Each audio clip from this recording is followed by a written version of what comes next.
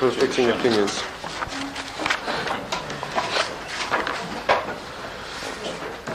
Did we start, Gimel? Yes. Where did we get up to?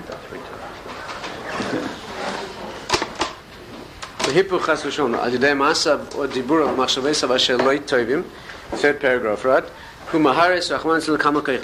The opposite applies as well. When a person does an action or speaks words or has thoughts that are not good, then he is damaging. A number of powers or energies and worlds, higher worlds, damaging the kedusha. Le'ein erech v'shir, without any measure. Like it says, that your destroyers and your desolators or whatever, destroyers and those who destroy you will come out of you. In other words, the source of your own destruction, right, is from within you. That's by the way the secret of why the enemies of the Jewish people are always preceded or caused by our own. Right? It's the internal weakness that we have, which is always reflected by the attack that comes from without. Or machshich or maktin eiram kedushasam chas. It is reducing, it darkens or reduces the light and the kedusha. And it is adding power. On the other hand, in the worlds of Tuma, right? It is adding power to the negative side. That is what happens when you are doing things that are bad. They're adding to the negative energy in the world. In other words, he's saying here he's developing the idea that when you do something wrong, or when you do something right, any action, speech or thought, down here is affecting the shorish of that thing. It's going up into the source in the higher worlds, and it is affecting that source and bringing down more kedusha from that source. If you do something that you shouldn't do, or think or speak thoughts or words that should not be done, then you are causing damage. Now he's going to explain later what sort of damage actions do, what sort of damage words do, what sort of action thoughts do. Each of them has got its own particular unique extreme form of damage, and it's got aspects that are less serious than others. Each one has its own uniqueness, and he's going to explain in more detail how the mechanism works. However, let's try to complete what you have reminded me that we said we would try to complete today. Let's first try and relate to that, which is we began to discuss how the actions of a person or thoughts, speech of a person are going up to the sherish and affecting changes. The example that we looked at last time was the idea of how Torah, if you remember, is causative in the world. In other words, just like Torah precedes the world, and it's the model or the program that builds the world, and also the oral law. Do you remember this discussion? Anyone out there? The oral law, right? The opinions of the sages, even an opinion of somebody who represents Torah Shabbat Peh, since his opinion is Torah, that's exactly what Torah is. It is the hearts and minds of the sages of the Jewish people. So then such an individual is going to be causative or formative in the world. His attitude will have a formative effect in the world. Now we raised a problem which you promised to deal with. You don't have a seat? The problem that we raised, right, was the question of how there could be two opinions. If we say that in Torah an opinion is causative or formative, then the problem is how can you have machlekes, how can you have two opinions which are mutually exclusive, and then we say that they both have an absolute causative effect? Or put more simply, how can you have two mutually exclusive opinions in Torah and we say they're both right?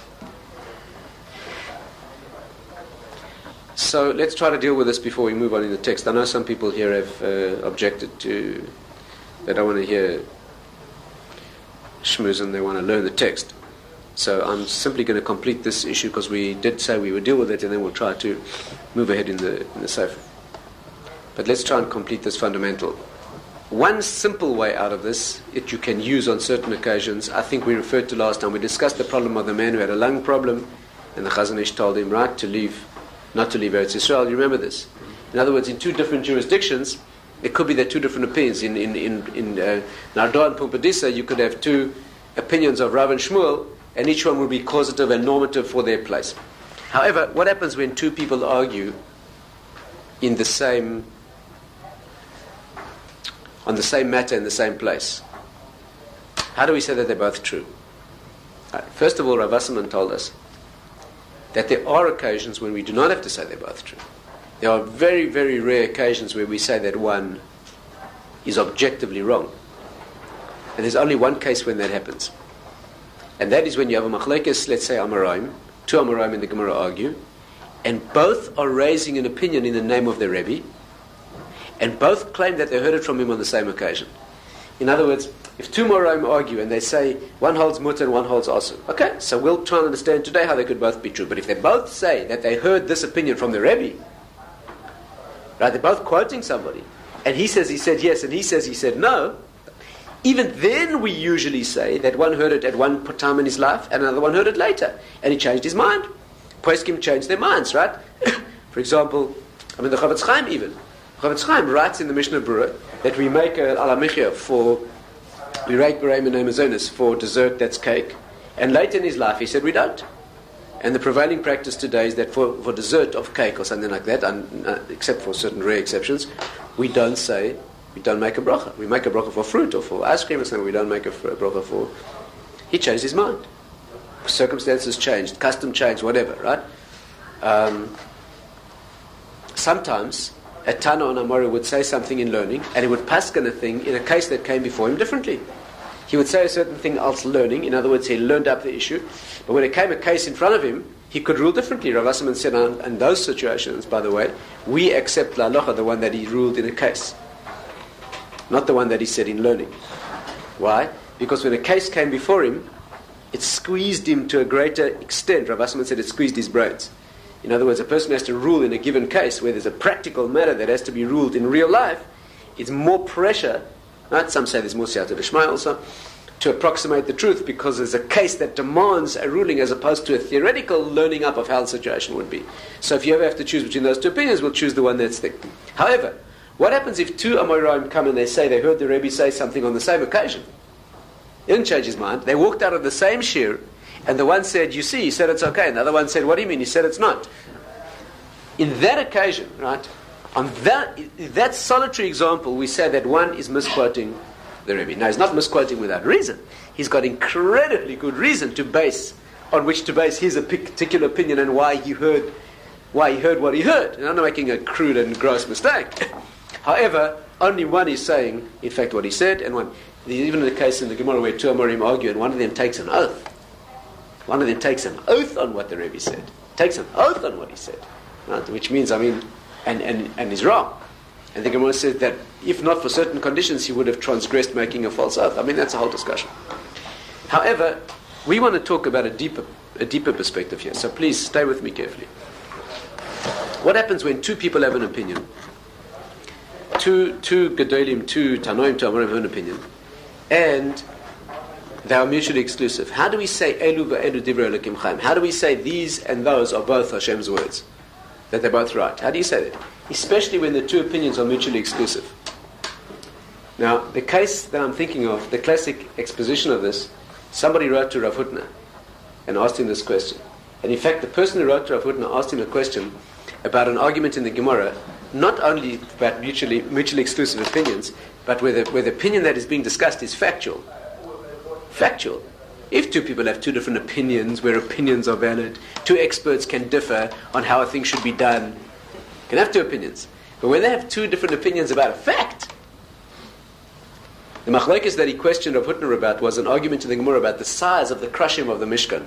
The boards that formed the sideboards of the tabernacle, of the sanctuary, of the Mishkan, there's an argument in the Gemara about what their size was. Now, they were only one size. It's not a matter of opinion. They were only one size. And there's one shitta that says they were like this, and one says they were like that, and we say they're both true. Yeah, what's going on? Are you with me? It's one thing saying, a question of judgment in the grey zone, where you have to make judgments. But you don't have to make judgments. You're talking about a fact. The Mishkan was a physical structure, and it had a certain dimension. And if one says the dimensions were like this, and the other one says they were like that, and if that isn't mutually exclusive, I don't know what is. How do we possibly say Elu v'Elu Divrei Elokim Chaim? They're both right. What does that mean? That's the question that he was faced with. There's a fundamental thing to understand in learning. There are many examples of this, by the way. I can think of another one. There's a Machlokes Tanoim in Shabbos about what the tzitz look like. You know, the Kohen Gadol wear a tzitz. You know, the headband, right? And on it were the two words, Kodesh Lashem. There's a Machlokes there in the Gemara, whether it said Kodesh Lashem like this, Kodesh Lashem, horizontally, or Kodesh Lashem, written right one above the other, or slightly separated, but one above the other with Hashem's name on top. Were they written horizontally or vertically, basically? There are two opinions. The tzitz was only one. The Aaron HaKohen wore tzitz. You know, it didn't shimmer between two, didn't oscillate between two realities. It wasn't a quantum mechanical tzitz. You know, it was a physical thing, you know. What status did it have? Not only that, but what's even more perplexing is, the Gemara says that Rabbi Eliezer went to Rome and he saw it. You know, in the Vatican they have certain things from the Beis HaMikdash. Rabbi Eliezer went to Rome and he saw it. And it didn't affect the argument. Now, what's going on? If he went to Rome and he came back, all they should have run up to Rabbi Eliezer and said, which one of us is right? And he should have said, well, I saw it. It's like this.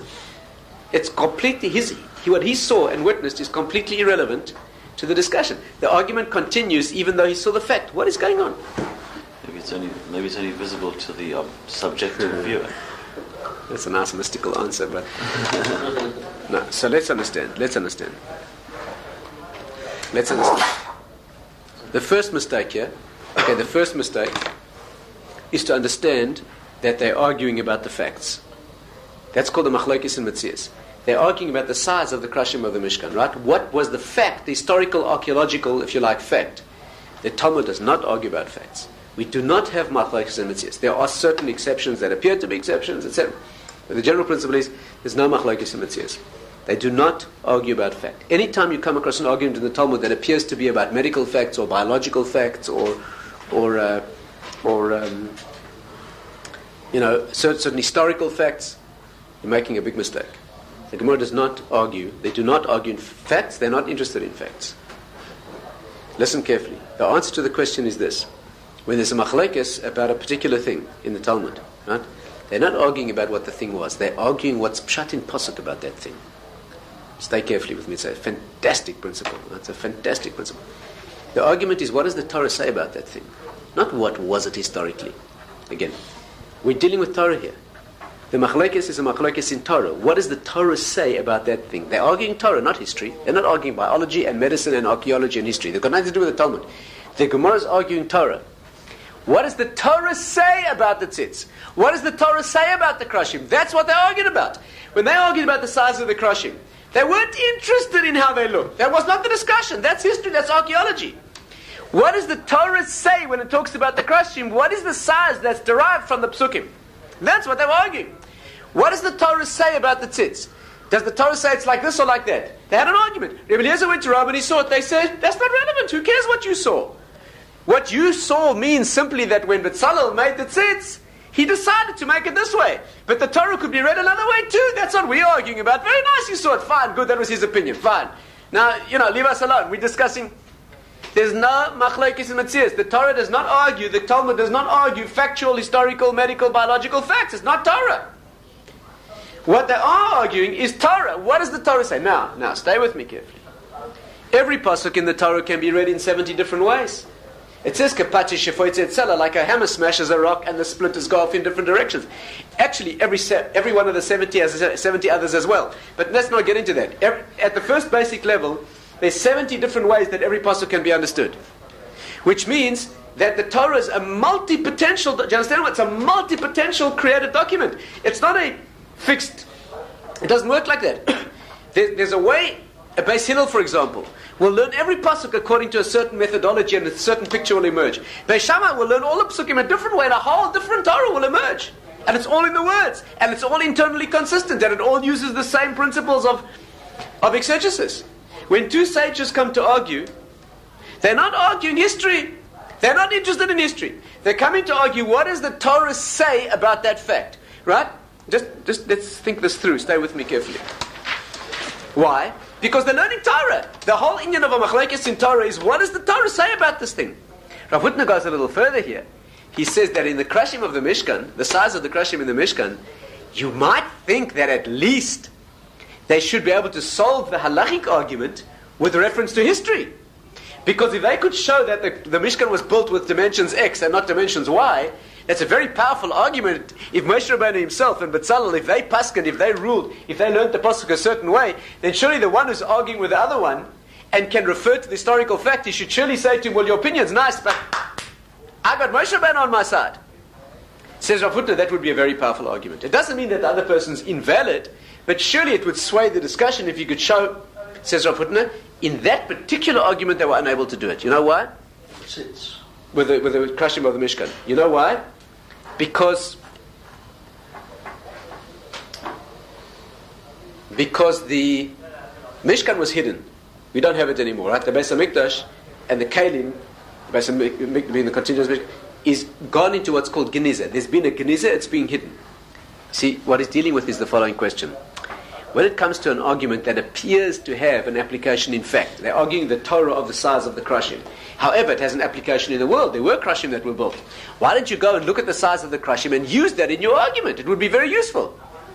Secondly, we know that they knew the factual aspects of the world. Anything that could be known about the world, they knew. Abai said that he knew the ways of the stars and the planets like the back of his hand. The Gemara's got derivations of the most abstruse and complicated. There's a question in the Gemara. One Roman came up to a Tana and he said to him, how long is a snake pregnant? So he told him how long is a snake is pregnant. So he said, the Roman said to him, like, how do you know how long a snake is pregnant? You got like one of these glass things in your back garden, you study them? He said, no, I looked in the Psukim. The Tana told him, derive the pregnancy duration of a snake from the verses. The verses say that Eve was cursed with pregnancy and the snake was cursed 7 times as much, and he brings a whole calculation and he works out. So the Roman went off and he checked, and that's how long snakes are pregnant. Why? Because he was learning up the Psukim. So you learn from this, but they knew the factual consequences in the world, either from the Psukim or whatever, or from their insight into, they knew what it was. So since they knew the factual aspects of the world, then why didn't they bring the factual knowledge to aid and amplify their halachic argument? Are you with me? Again, if they knew the facts in the world, right? They knew how the body looked. I mean, the Gemara says, for example, that they came to, I think, Rabbi Eliezer, and they said to him, how many parts are there to the body? So he said 248. 248 parts to the body. So they went off and they came back and they said, we dissected a human body. They found a Roman, somebody the Romans executed. The students. They went and they dissected a human body. And they counted the organs. And they came back to Rabbi Eliezer and they said to him, there's 252. He said to them, yes, you probably chose a woman. They said, yes. He said, sure, a woman's got 4 more parts to her body. What's the problem? But he knew how many parts there were to the body from the Psukim. You never go into dissections. There's even a Gemara where they went and they did a certain dissection, and they came back and they said, look, you're wrong. He said to me, you bring me proof from the fools, and I bring you proof from the Torah. Where's your head? The Pasuk says the body looks a certain way. You go and do a dissection, you think that's proof? Who cares what the world looks like? What's the reality, the world or the Torah? Yeah, you give me a proof from the fools. That's what I said. You go look in the world and you bring me a proof. That's called bringing a proof from the fools. If the Torah says it has to be like this. You made a mistake in the world. That's another problem. The question of Hutner's dealing with is, if they had such an incredible knowledge of the world, why didn't they refer to the historical nature, size of the krashim and include it in their argument? Says Rav Hutner, because just like we do not merit a revelation of the Mishkan that's gone into Geniza, we do not have the knowledge of the Mishkan either. That's also gone into Geniza. We don't have the knowledge of the Torah of the Mishkan either. If in historical terms, we don't have that structure, so in the mind of Torah, we don't have the knowledge of how that structure was either. And therefore, they couldn't even refer to the historical reality to add to their halachic argument. And therefore, it was a pure halachic argument without any reference to history or archaeology. But that's an exception. That's a particular example of the krashim.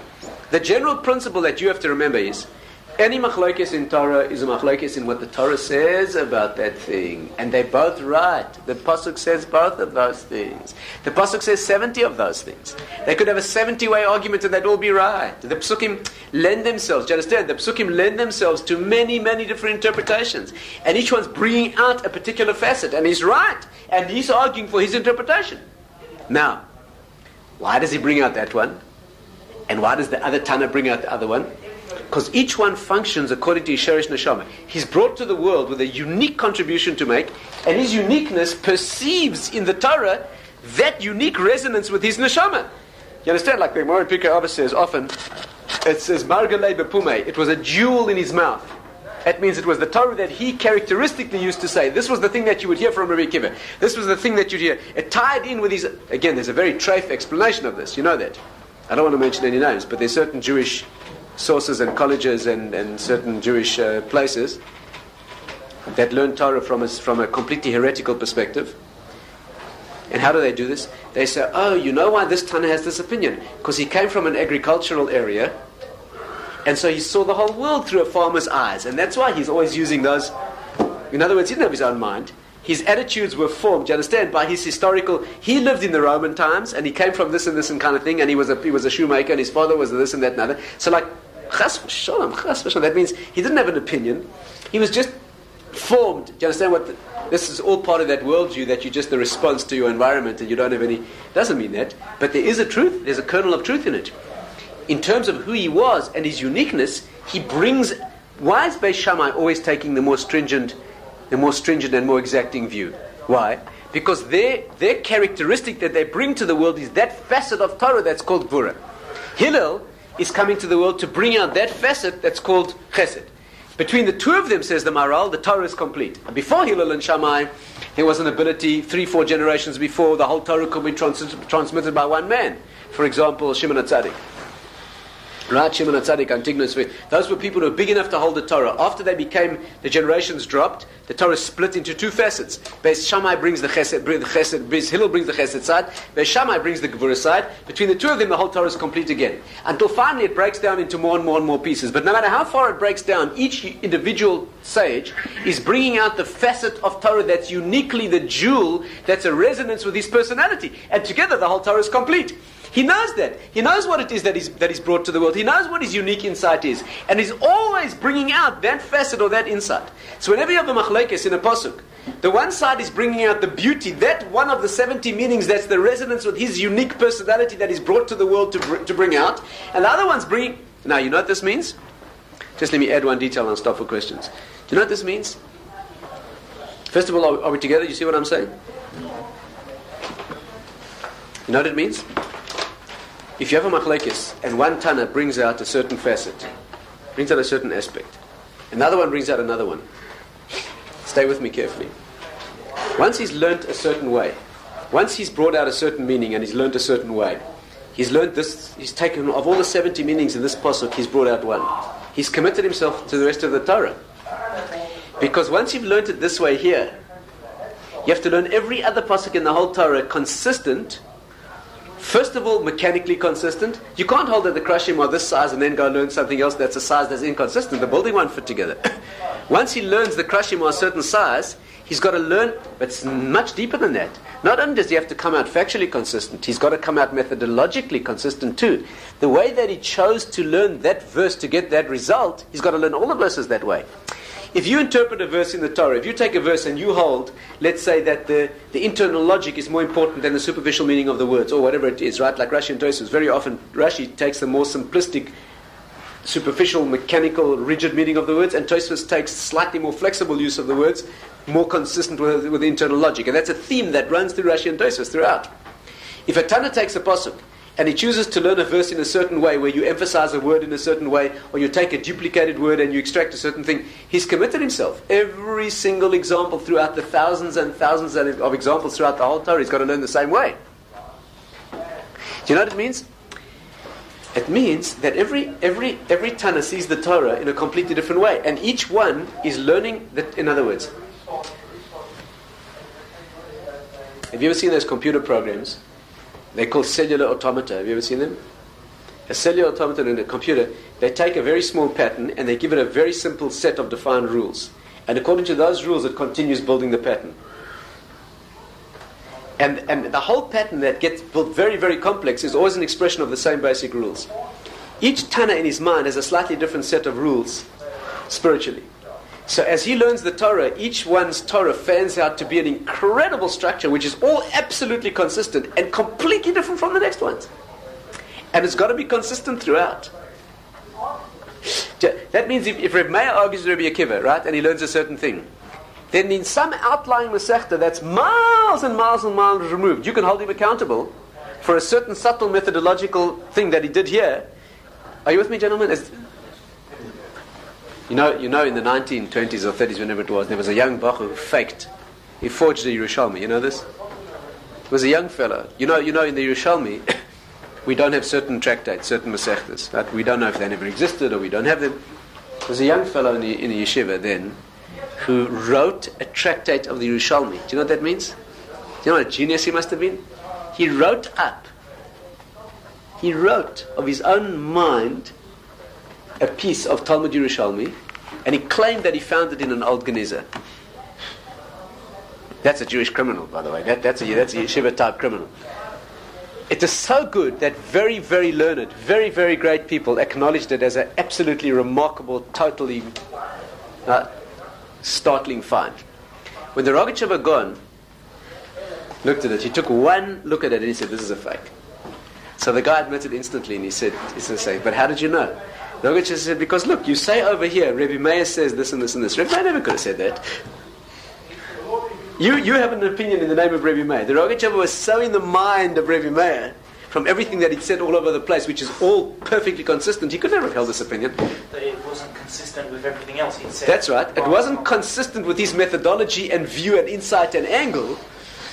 Right? It was a slightly different color than all his other statements everywhere, which are all internally consistent. Instantly he said, "This is not German." And therefore each Tana, you understand, had a program that ran differently throughout the thing. By the way, in the days of the Tanoim, every Tana had a different set of Mishnahs. You know that? Before Rebbe coordinated and codified the Mishnah that we have, every Tana had a slightly different set of Mishnahs. You know what Rashi writes? The Gemara says that, you know, in those days a boy used to learn Chumash from age 5 to age 10. From 10 to 15 he used to learn Mishnah by heart with a Rebbe. From age 15 he started learning Gemara. Today we don't do it that way for certain reasons. There it says that from age 10 to age 15, while learning the Mishnah, he has to learn the whole period of all the Mishnah with only one Rebbe. He has to have only one teacher. Why? Because if he would learn half the Mishnah from one Tana, and then he would switch and learn the second half from another Tana, since they had different sets, he might miss a word in the first half that his Tana had in the second half, and then when he learns the second half from the other Tana, he might miss a word there that he had in the first half. And this kid would drop a halacha and he wouldn't know. Therefore, today doesn't apply, because today we want to have one standardized set of Mishnahs, so you can be whoever you learned with. Today there's another reason from learning with one Rebbe only, until you've acquired a way of learning.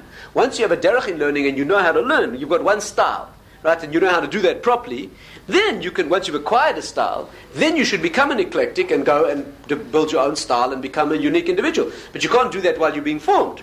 But it's a much more subtle issue. In those days, right, you had to learn all the Mishnah for one Rebbe.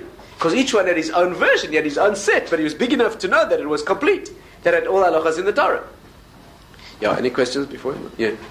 With regards to the sets, you said when this Rav went to Rome, he came back, so we're not interested in the actuality. So it seems. It's a short question. Well, you said Rav Putman said it's a pity we can't see what the question actually looked like, so what's the difference? I presume what it means is that the one of them probably turned to the other one and he said, "You see that Moshe and Betzalel paskin this way, this is how they built the tzitz when they made the kelim," and I presume the other one was impressed by that. But he would continue arguing that the pasuk still allows of this interpretation, and I'm simply bringing out that. He would have turned to him and said, "That's Moshe Rabbeinu's opinion, but mine's different." So it's not, yes, it doesn't make a difference how we see the question the actual sign, because it's the actuality, it's historical, not I presume so. The difficulty is that Rav Hutner doesn't raise this thing about the tzitz. He talks about the krashim, and that's what he says. Look it up yourself. It's in Lamed or Lamed Aleph in the last volume of letters. Someone writes him a letter and he answers with this basic idea. Yeah. Likewise, just like an American argues with the Tanna. Yeah. How can an American argue with Moshe Rabbeinu or Betzalel? I presume that comes into this discussion. I presume that's part of this issue. That means, an American can't argue with the Tanna means not that he can't have his own opinion about the fact that this could be a Pshat and Pasuk. Rav Wasserman told us that an Amora can argue with the Tana. They just withheld themselves from doing so. Yes. Like you'll find Amora very seldom make droshes in Psukim. Very seldom you find an original drosha from an Amora. You find it, but very seldom. They withheld themselves from doing that. They held that they were now at a stage where to make original droshes from Pasuk, that was the work of the Tana. They could, but they withheld themselves. Yeah. You said in the time of the Shimon Sodi and the Antiphonies, that it could be transmitted by one person. Yes. If you do it later, it'd be that's like right. split. The Maral says that. So It seems strange that when it should split in two with Hillel and Shammai, Yeah. that we should pick one. Why don't We don't pick one. They're both valid. No, let's get this clear. When Beis Hillel and Beis Shammai come along and they argue two different points of view, right? They're both Torah. We can't rule according to two opposite opinions in practical halacha. Listen. They're both Torah, they're both 100% valid. Right? They're both 100% valid. When the later generations have to choose which one we will live by, we have to make a decision. Now, why do we choose to rule according to Beis Hillel for our generation is a question. You want to know the answer? It's basically because we cannot live up to the standard of Beis Shammai. There are opinions who say that when the Mashiach comes, we will leave Beis Hillel and we'll live according to Beis Shammai. It's a higher opinion, but it's too stringent. Isn't it just like symbolic of like the two different middle, which they... It's not symbolic. It's not like, when the Mashiach comes, we don't need to go by Beis Hillel. I don't follow you. You want the Gemara says the reason we paskin like Beis Hillel is because they were humbler and they put the words of Beis Shammai first. Since they put their words first and they were so humble, we rule according to them. That's what it says. Right? Many people explain that for our generations we need the leniency dimension of Beis Hillel. But if we were capable, we could live on the stringency of Beis Shammai. And there's a depth to that as well. Are you with me? It's not chas v'shalom who's right and who's wrong. They're both completely valid. It's by Hillel and Shammai that the Gemara says, Elu v'elu divrei Elokim chaim. It's dafka by them that it says, these are both words of Hashem. Why? Because the psukim in the Torah contain both of those dimensions. Can this be compared by Chassidus and Chassidim and Midnagdim as to a Chassid must be a Chassid in everything he does, and Yeshiva Shaggai must be a Misnagdim in everything that he does. Yes. They're both right. Sure. Definitely. They both have potential to be taken beyond, as has happened. Right. But the time has proved that they both have the kedusha of being part of Klal Yisrael, of course. Sfaradim and Ashkenazim in certain ways have got different. Sure, they all make the 12 tribes are all different, but they all harmonize to make one whole. Yeah. So the way you just put it, answering that guy's question was that there's two different dimensions, right, according to two different opinions. Mm-hmm. So I can understand that with certain laws, but when you've got a physical building, you've got a physical thing. They're not arguing about the physical building. That's the point. They were not arguing about measurements. They were not arguing about that. They were arguing what does the pasuk say should be the measurements. Right, but you would at the end get two separate buildings. That's right. And if one of them were allowed to build the Mishkan, it would look one way, and if the other one were the one in charge, it would look another way. Do you know that it says that Moshe and Betzalel had a big argument about how to build the Mishkan and the Kalim? There was a big argument, and it was built according to Betzalel's opinion. For example, Moshe Rabbeinu wanted to build the Kalim first and then the Mishkan later, and Betzalel wanted to build the Mishkan first and then the Kalim, and that's how it was taking place. He overruled. There were two different ways to do it, and that reflects Beis Hillel and Beis Shammai. Yes. What about the tabernacle? Sorry. What about it? The tabernacle. Hashem helped Moshe build it. He erected it. Yeah. Right. So does anyone question how that was built? That was miraculous. How he actually put it up in the end, but the pieces had been made by the Jewish people. Yeah. Is there an implication then that, with regard to your example of the snake and the pregnancy, is there an implication that another rabbi from another school, having been asked the same question, could give a different answer, and it would also have been true in the physical world? Why do we have to say that? Since snakes have one type of pregnancy, they all would have been able to derive that same fact from Psukim. Why would you? Well, say for example, he didn't. There's a more subtle. The rabbi had never investigated the pregnancy of snakes. It wasn't something he'd studied. Yes. The question came. But you're making a mistake. If there's one reality in the world, and what he's trying to give the Roman is an answer for the reality, how many parts the human body has, how long a snake is pregnant, then the Psukim are going to give him the right answer. When he's learning Torah, and the reality is not the point, which is not dealing with snakes' pregnancies or parts of the human body, he's dealing with what the holy pshat in Pasuk is about a Mishkan, then the Psukim will have 70 different applications. Each Tana has his own derech of learning, and from that derech, he has to derive the whole Torah. How can we have a compilation of different Tanas? When do we have a compilation of the that? Mishnah. It's not. It's all Rebbe's. That's exactly the point. That's his derech of learning. Yes. Rebbe was great enough to fix for all time till the Mashiach comes the particular version that we need that takes us through the Golus. And the rest he left out in the Brises and other things. He codified and edited the set that we need. Yes, sure. We all use now Rebbe's set. Yeah. The Mishnah is just an example. It's not a derech in learning, whether you choose this set or that set. I'm just giving you an example. We're not that's not like a ton of learning how to learn a pasuk a certain way. That's already a question of his own. Do you understand? It's much more deeply a question of his own inner expression. The Gemara, it talks about how much where it is. I can't remember, I learned it many years ago, but two people are arguing. Halacha, the wrong is one way, and the other guy says if the halacha is like me, let the river turn back, and then a bas kol comes down, and says the halacha is like him, and in the end we still then pass him like the bas kol. Right. What about that? That's because the Torah is not in Shemayim. So the Torah has given us instructions that we are the possessors of Torah, and therefore they ruled according to the majority, which is the Torah said. Even though a voice came out like Rabbi Eliezer, they ruled like Rabbi Yeshua because the majority was on his side. If a prophet would walk in and tell us what the halacha would be, the Rambam says he's killed as a false prophet, because the halacha has got nothing to do with prophecy. The halacha is the way the rules of Torah apply in the world to the consciousness of the sage. By the way, this is one of the reasons that women don't learn Gemara. Because when a man learns Gemara, he has to get to the end result of the conclusion together with his own consciousness. Do you understand? There's part of his own opinion that's put in. The remarkable thing, the grasp that he has to have at the end of the day when he's fathomed the sugya deeply enough is a personal grasp that is totally objective, and yet it includes his own opinion and consciousness. And that's not a woman's function, it's not her role. She has a different way of accepting things. A remarkable thing, the oral law by its nature is involving the one who transmits it. Incredible idea, but it's our share in Torah. We're not just trying to learn it objectively like a library. We don't want to become like a tape recorder and a total repository of information. No, we want to learn Torah together with the formation of the vessel that learns it, and there's a harmony between the opinion that goes in and the person who holds that opinion. Incredible. And that's why two Tanaim can come out, two different opinions, and both be right. Because each one's, you understand, a reflection of what he uniquely is in Torah. Because Torah is the Jewish people.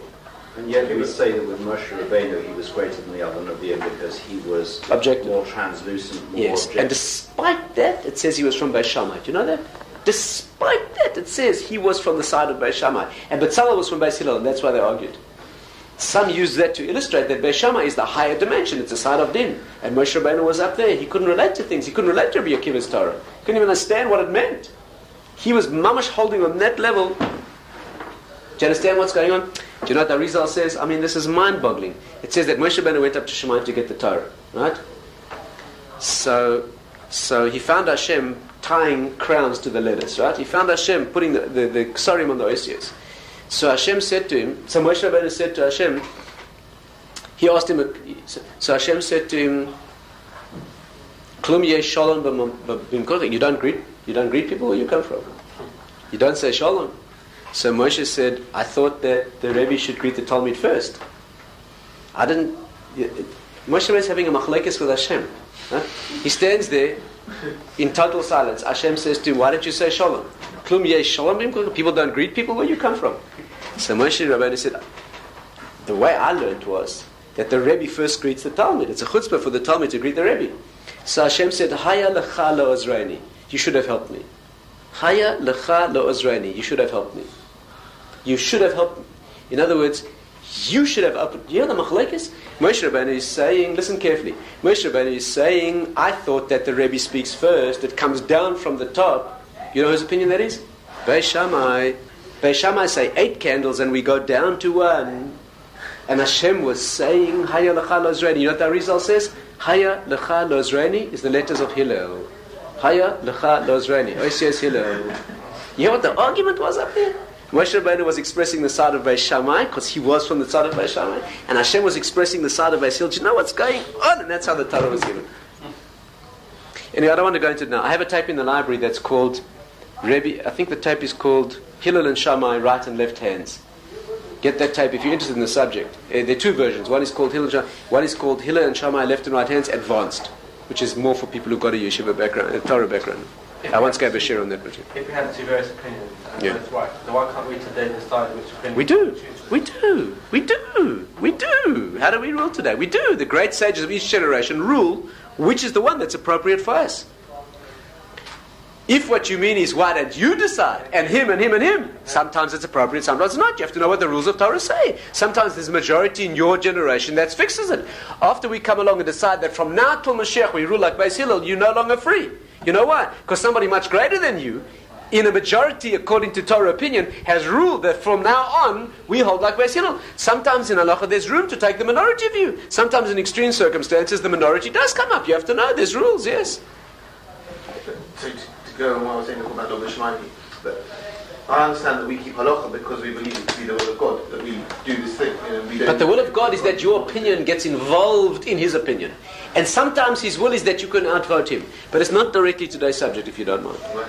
What? The Raskol comes down and says, which is from Shemaim, says, the will of God is that you do the halacha like this. But the will of God has already been expressed as being that which the majority rules. And therefore, prophetic... There's a good question. And it would seem to be to indicate and to vindicate Rabbi Eliezer, first of all, and to show that objectively there's no harm in showing that from an absolute perspective that's his opinion. But he's also previously told us that what I want more than my objective opinion is your subjective opinion, which is valid Torah. That's what I want. Do you know the Gemara says that afterwards they saw Hashem, Eliyahu came down and they asked him and he said Hashem was smiling at that time and saying, my children have defeated me. Okay, that's not our subject directly. Okay, now before people start trying things, let's learn a bit of text. Vayivra zeu, but it's a fundamental point. I'd look it up in Rav Hutner. Vayivra Elokim is Adam B'Tzalmai B'Tzelem Elokim. This is what it means that Hashem created man in His image, in the image of Hashem, of Elokim. Ki B'Tzelem Elokim also. He's emphasizing the name Elokim. Shekamosh Yuz Bar Shmoi Hu Elokim. Just as Hashem is Elokim, which means Bala Koiches Animtzayim B'Kol Ha'olomas Kulam, the definition of the name, the pshat in the word Elokim, is the possessor, the power behind all the energies in the creation and above all the worlds. That's the name, the meaning of the name Elokim, right? Not the name Hashem. The name Elokim means the one who is the power behind all the energies in creation. Just like He organizes and conducts all of the energies that are taking place throughout all the worlds, at every moment the way He wants them.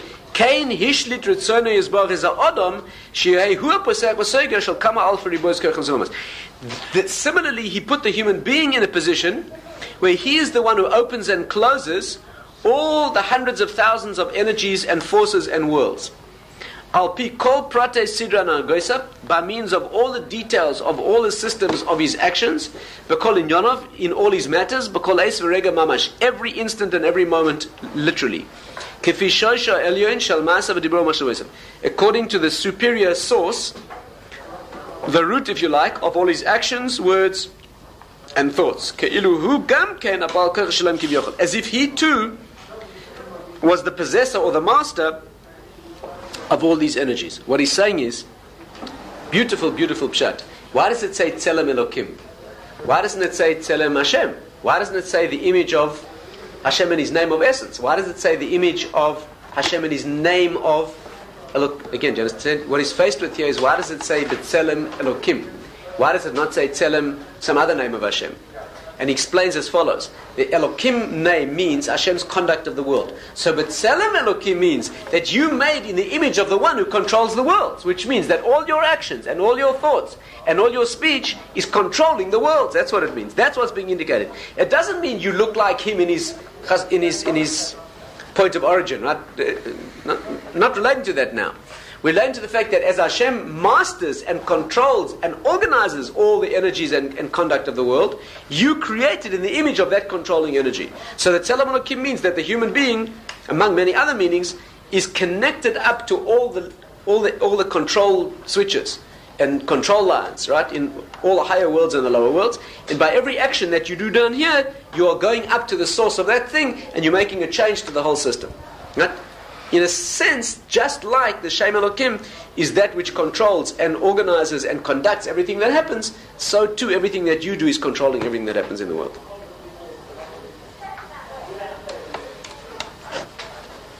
Va'amru zal, va'echer Rabasi, and that's why they have said in the Medrash, va'yelchu b'loi chayach, that they walked without any power.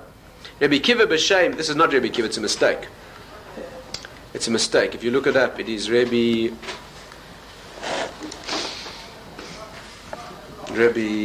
Azariah, I think it is over there. B'Shem Rabbi Yeshua ben Sisma over there. Omer, the time when the Jewish people are doing what Hashem wants, they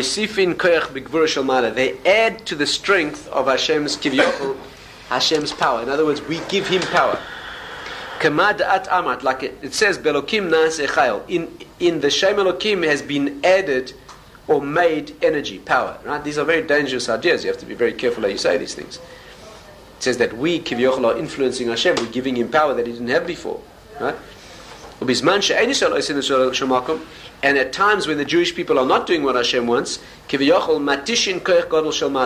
weaken the power of that which is above. We weaken Hashem. Like it says, you have weakened the rock of your foundation. In other words, the rock that gave you birth.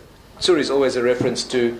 Tzur literally means a rock, but its deeper meaning is tsayar. Tsayar means the former, the one who forms or creates, right? Tzur means a rock, literally, but it's the same root in Hebrew as latzur in Hebrew means to form. What?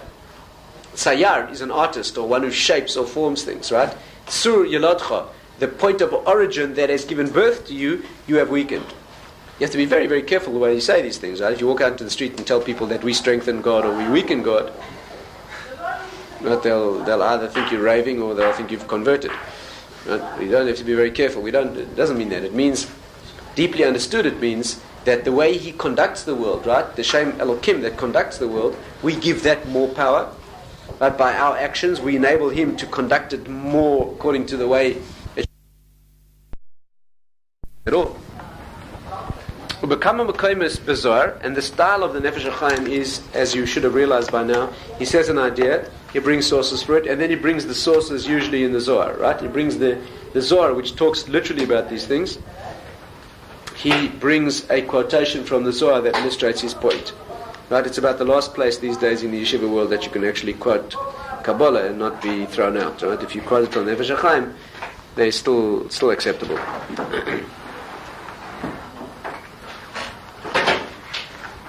The Zohar says, the Choyvei Barnash, that the sins of human beings, Avdin Pegimul Eila, are causing a defect in the higher worlds. V'chein lehefech kanal, and similarly the reverse, as we have said before. V'zeh she'amar HaKosav, and this is what the verse means when it says, Tnu oiz lelokim, give power to Elokim, right? Again, it does not mean chas v'shalom to him himself. It means to his ability or his channel of energy that comes into the world. That's what it means. Again, make no mistake. Shem Elokim means Hashem coming into and operating and energizing and conducting the world. That you can improve and that you can damage. Is this clear, gentlemen? Nobody's saying that you weaken chas v'shalom Hashem or you strengthen Hashem chas v'shalom. We're not talking about that.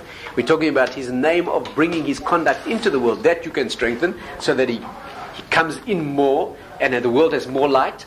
Or you can darken it and keep him out. You're not chas v'shalom affecting him, as he's going to explain in very, very great detail later. But you are affecting his interaction with the world, because that's in our power. You mentioned before that if a person wants to do a good deed, is this the same force that he affects that somebody else might think, I'll put a pill on today? Is that the same force that we're talking about? Yes, because when you do something right, you bring more glow into the world, and other people could pick that up too, and it could give them an advantage, yes. And especially the Jewish people. When you do something right, you help all of us. And when you do something wrong, I have a claim against you because you brought me down. You brought me down. That's because we're one organic entity. When the Jewish people sinned at the golden calf, Hashem said to Moshe, Lech reid ki shichei samcha, you go down. Because your people have sinned. You go down? What did he have to do with it? He's the head of the body. When the body goes down, the head goes down. If you step your feet from one step to a lower step, all of you goes down. Your head didn't take the step. You're one organic entity. The Jewish people is like that. When the lowest go down, the highest go down. When the highest go down, the lowest go down. When the highest goes up, they schlep everybody up. If a Jew is sinning today in Paris, you're in trouble. And in fact, you have a claim against him because he's weakening the whole situation and he's putting you in danger. He's putting you in danger today. If your one hand bleeds, your whole body's in trouble. If your one hand bleeds badly enough, it happens in London too. Don't look at him. If your one hand bleeds badly enough, the rest of you is bleeding too. You can't say, well, it's only that hand. It's connected, right? You may not know your connection with me, but as the Jewish people, and in a more large sense, the whole universe, but especially the Jewish people, we're one organic entity. When one piece bleeds, the whole thing's bleeding. I now understand, in terms of Elohim is what Hashem comes into the world. Yeah. And and that depends on all mitzvahs or avos. Yeah. But HaKadosh Baruch Hu is infinite. Yeah. Then surely, even if we're all doing massive avos, he can still go into the world more than... He could, but he sets up the system in such a way that he makes us the tzelem, and on our backs rides his interaction with the world. That's how he set the system up. Later he's going to go into details of the anatomy of how it looks and why it is this way and all its connections. But the principle is that he set the world up in such a way that he put us in charge of the way it runs, and he brings himself into it more riding on our backs, or he keeps himself out of it when we don't allow him in. That is our control over the world. We're not just puppets over here. Rabbi, isn't there a notion that by your actions and your words and by your thoughts you create malarim?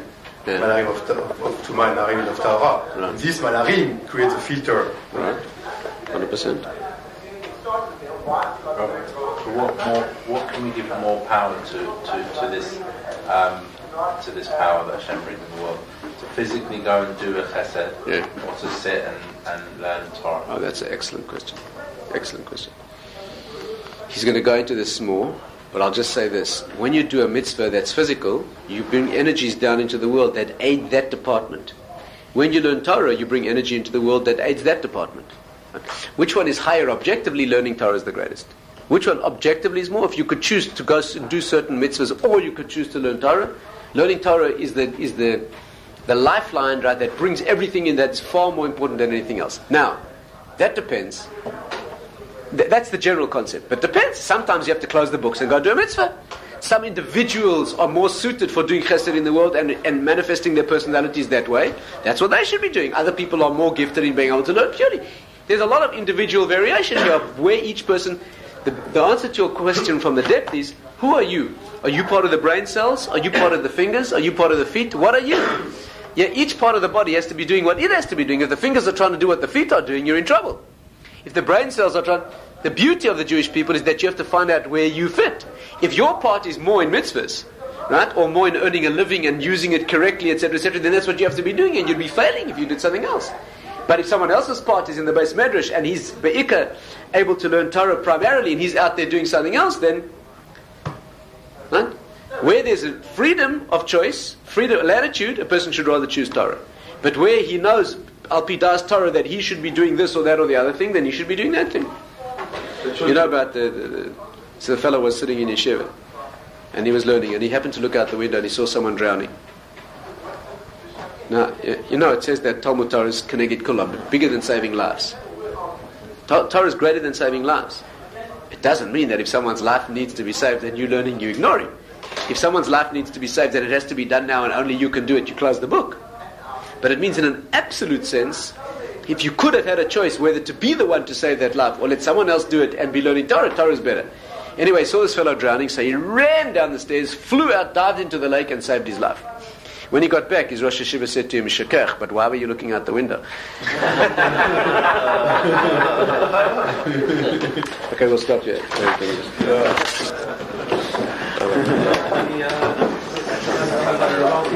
Good, very with the joke.